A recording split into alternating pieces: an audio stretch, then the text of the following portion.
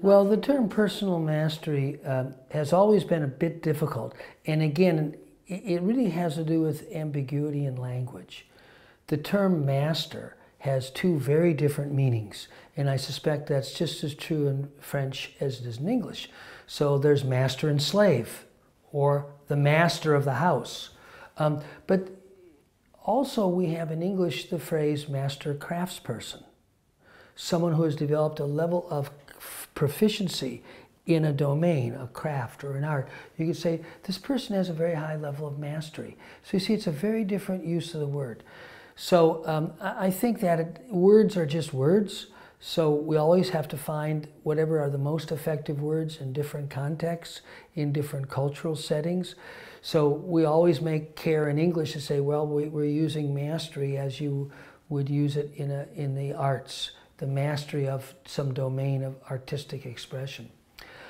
So, but the term is very simple. You know, the reason we stuck with the term mastery is that we are really anchoring this whole discipline in the creative arts. You know, what's my ability to bring something into reality? And so personal alignment is good, but it's more focused on the internal aspects. But it's the expression.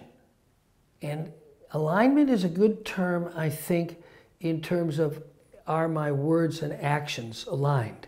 So in that sense, it's not just internal, it's the interface of the internal and the external. But ultimately, the term personal mastery is trying to point us at the creative orientation. I may be very aligned, but I actually may not be very skillful in creating.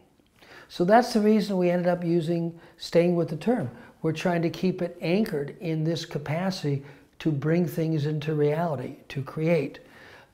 So I think there's kind of a continuum there. There's the inner values, the inner vision, there's the alignment of the inner and my behavior, but ultimately, how useful is all of it?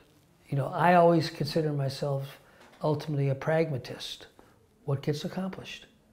And I always think that there is an aspect of reality that's terribly important. If we want to really know how we think, look at how we act, and then look at what we create. What gets manifest? So that's really why we ended up never giving up on the term personal mastery. But I understand entirely why people may want to be very careful in its use, because you want to be careful not to drift into that misunderstanding that it's about someone being master over another.